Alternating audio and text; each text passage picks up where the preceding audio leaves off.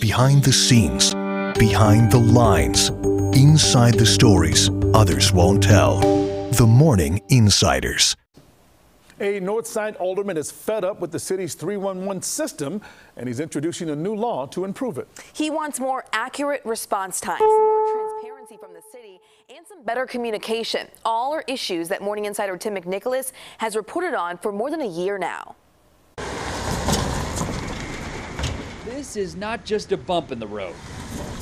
It's 10 months of frustration for neighbors on this Andersonville block. It's very frustrating. Robert Garcia even blames it for a hit-and-run crash on an icy night last winter. I'm guessing they were driving pretty fast, hit the pothole, and then somebody slammed their car into my car. So you're just seeing your vehicle just hit. Alderman Vasquez sent us 311 requests, painting a confusing picture of the problem.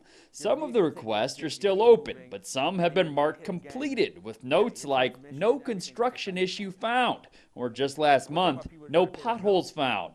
That's because the resident marked it as a pothole complaint, but in the city's eyes, it's not a pothole.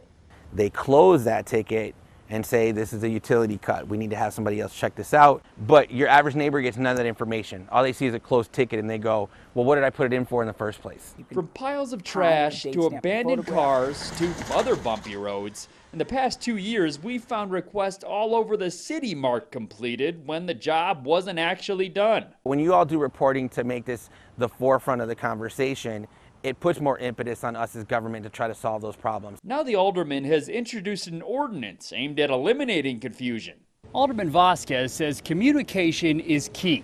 He wants the city to update 311 requests online to show every step they've taken and every step they will take to get the job done. All that information is available. It's just about getting our systems and software, which your tax dollars pay for, to actually deliver that information to you. He also says that software can calculate a more accurate estimated completion time, so residents have realistic expectations. And it can allow city workers to post before and after photos to the public to show they finished the job, something the city of San Diego is already doing. We've got the software to be able to do that. Alderman Vasquez filed the ordinance last week. He's hoping it moves along smoothly.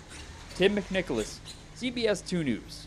A 311 spokesperson says the city is already working closely with the aldermen to improve the system. They're also working on a plan to add that photo feature. You can see their full statement at cbschicago.com and find it on our app. Look for the section called Morning Insiders.